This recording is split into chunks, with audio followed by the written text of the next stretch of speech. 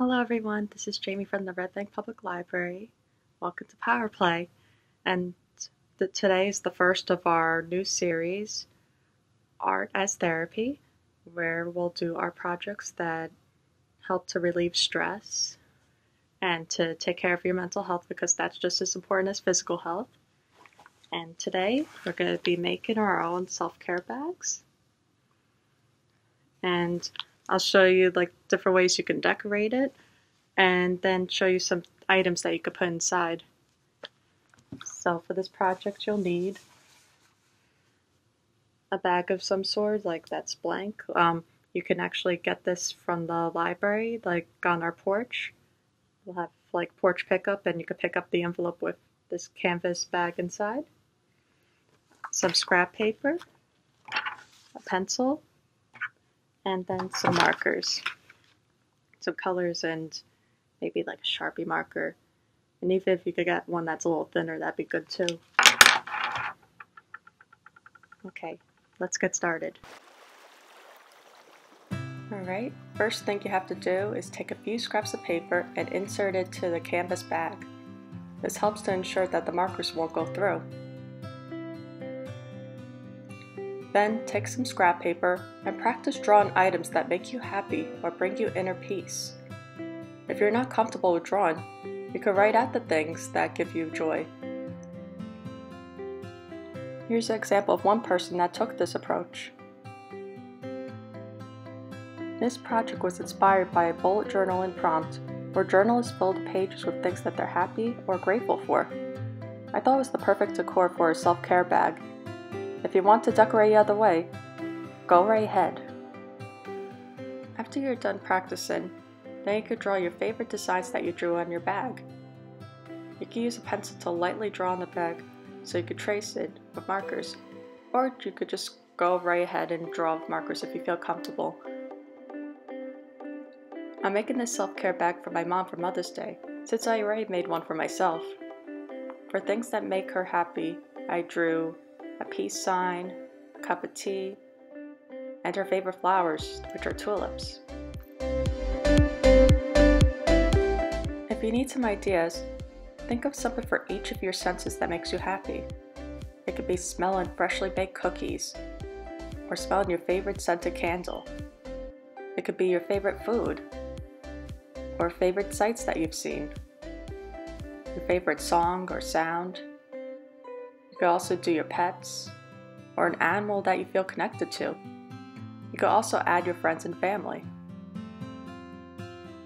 For things that are complicated to draw, like friends and family, you could symbolize it with something like a heart. Usually you want to make the designs very simple so it's easier to draw and color with a marker. After you draw the outlines of all your drawings, you could color them in.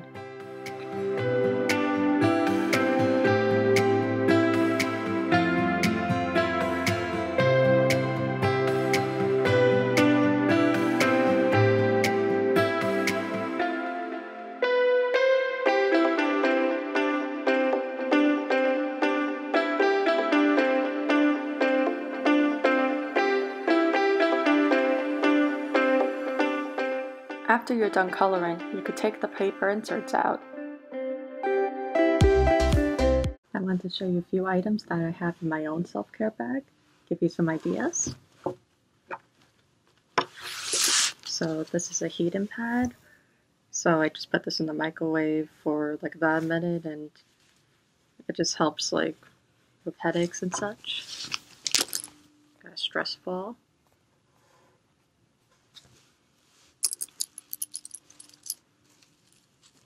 And mostly you want to do something that's gonna help with grounding and again like connecting with your senses. So this would be like touch.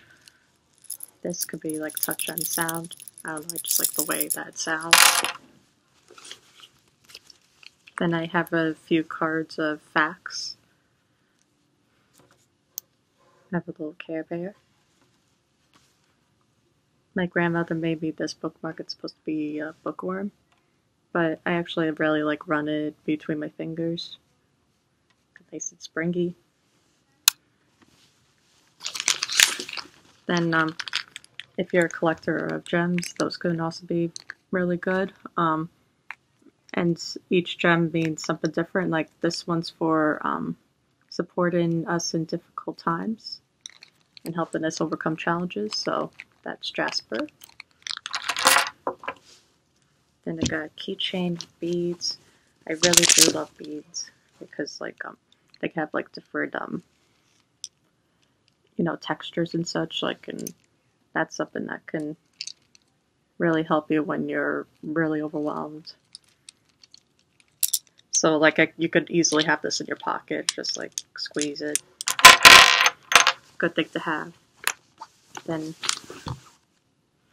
I have like some like lavender oil that you could put like a few drops like on the pillow, or I have a necklace that actually has like a soft like felt in it, and then you put a few drops in it, then you can like smell like lavender or whatever scent so like calms you down.